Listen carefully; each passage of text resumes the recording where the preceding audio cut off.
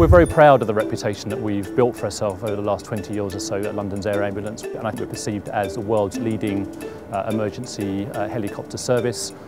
We've been presented with an opportunity to put some new livery and a new design on the aircraft, really to make it look like a proper emergency response vehicle, to emphasise the fact that we're a charity and we need support, and the fact that we deliver advanced trauma care to the site of the accident for our patients.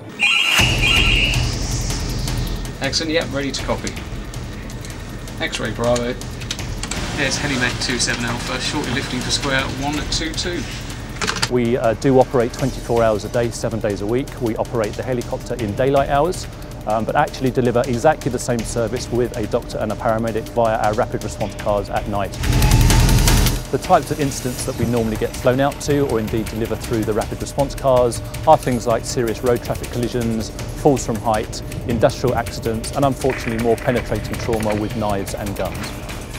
As we've now put on the side of the helicopter, we actually deliver advanced trauma care to our patients at the site of the accidents. And the most efficient way to do that in congested London with the traffic on the road is to fly a helicopter and to deliver the service there and then.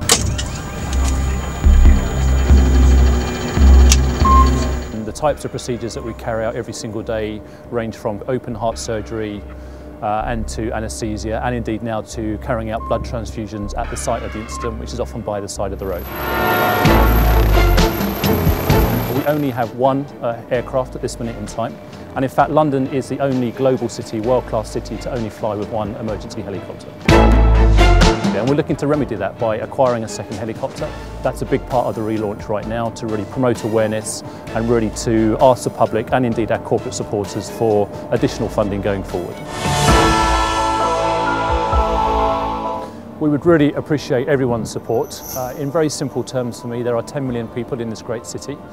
We do offer a lottery scheme, £1 per week. If every single person in London just purchased one lottery ticket in a year, we could sustain this world-class service forever. We're absolutely a service for London, for people that live and work in London, and anybody that might be travelling through London at any given time. So our geography is anywhere inside the M25. That's an area of 600 square miles. And again, that just reinforces the need why we need more than one helicopter to service this great city.